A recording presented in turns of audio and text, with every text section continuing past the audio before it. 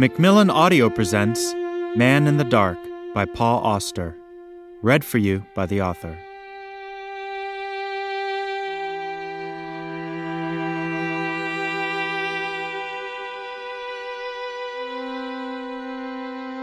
I am alone in the dark, turning the world around in my head as I struggle through another bout of insomnia, another white night in the great American wilderness.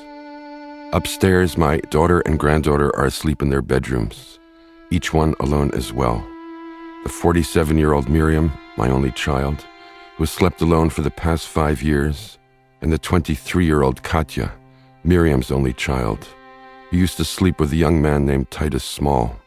But Titus is dead now, and Katya sleeps alone with her broken heart. Bright light, then darkness.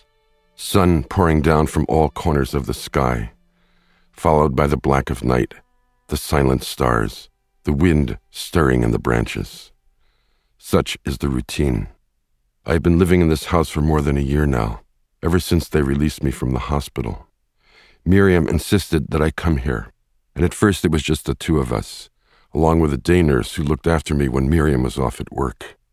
Then, 3 months later, the roof fell in on Katya, and she dropped out of film school in New York and came home to live with her mother in Vermont.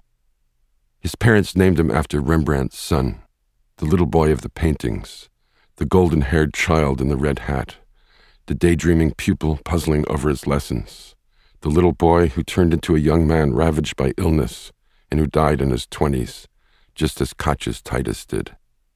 It's a doomed name, a name that should be banned from circulation forever.